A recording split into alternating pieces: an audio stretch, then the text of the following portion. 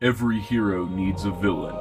In their search for the mask of creation, the Toa must face enemies raised from the dead.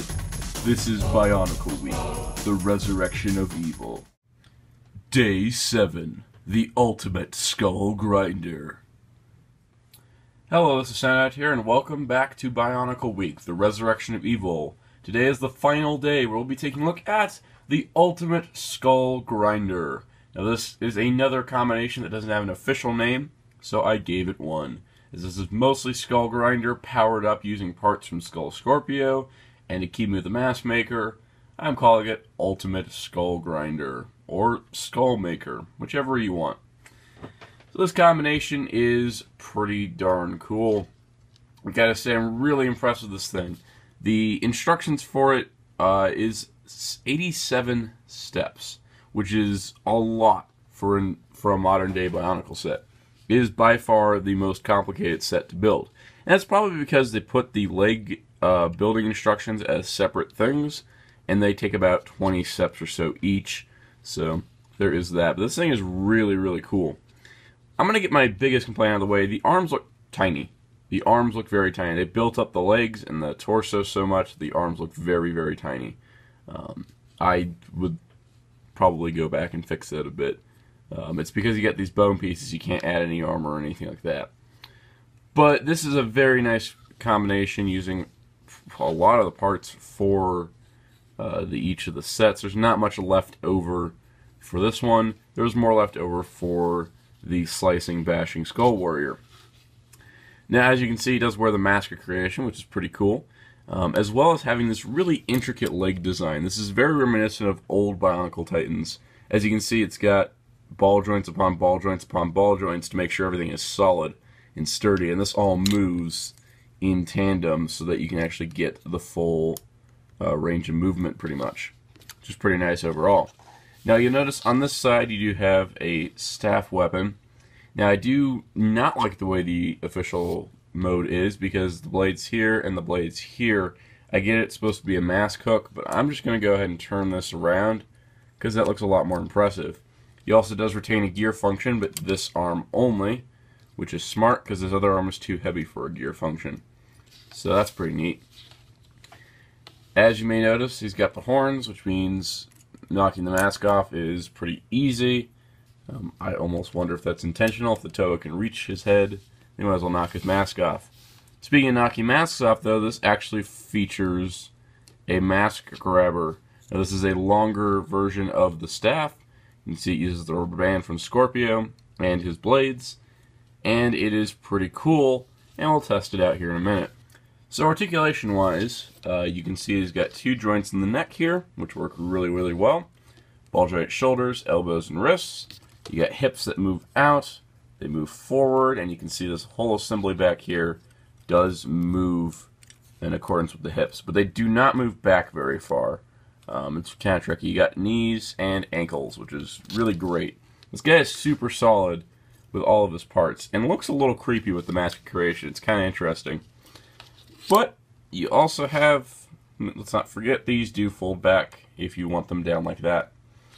But let's take a look at his mask grabbing gimmick. So first of all, you can see that his sheer size over Tahu, he's just a massive, massive set. Taller than Grinder, a lot bulkier than anything else in this line so far. But anyways, as you can see, you take the claw here, you open it up, you grab the mask, and you can pull it off. Pretty simple, pretty effective, except when it runs into his own head. It's a pretty massive weapon, but it does work in mask grabbing. So overall, Ultimate Skull Grinder is pretty cool. I really, really like this combo build, and honestly, I'm tempted to buy 2 more sets to keep this permanent. This is a lot more impressive, I think, than the Slicing Bashing Skull Warrior, but they're both very good combo builds. But yes, this is definitely worth it if you are planning to pick up the Grinder and a Kimu set, and you want to do something else, pick up a Scorpio, and build this. This is a great, fun build to put together. And I gotta say, overall, with the combination models for this wave, these are a vast improvement over, let's just take the Protector's weapons and give them to the Toa, or let's disassemble a Protector and add it to the Toa's armor. this is a very great improvement, and this is a neat thing to see because old Bionicle did this a lot where they'd offer combination models with waves, and now we have those back in the form of these two. So overall, I gotta say, it was definitely worth putting these together. I will be disassembling them and putting them back into their original combinations in time, but I will leave them like this for a while because I think they look really, really cool overall, and I am really happy with these combinations and hope that they do appear in the story.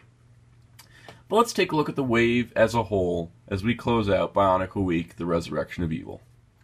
So overall, how is Wave 2 of Bionicle, the Summer 2015 wave? Well, I gotta say, I really do like the wave as a whole.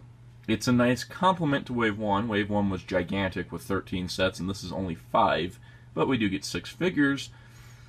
It just isn't as large or as grand as Winter 2015 was, and I feel like there are some pretty mediocre sets. I don't think Scorpio is that great. I think Slicer's got problems. Basher and Warrior are probably the best of the $15 range, but by far I think Skull Grinder and Akimu are the best set-wise,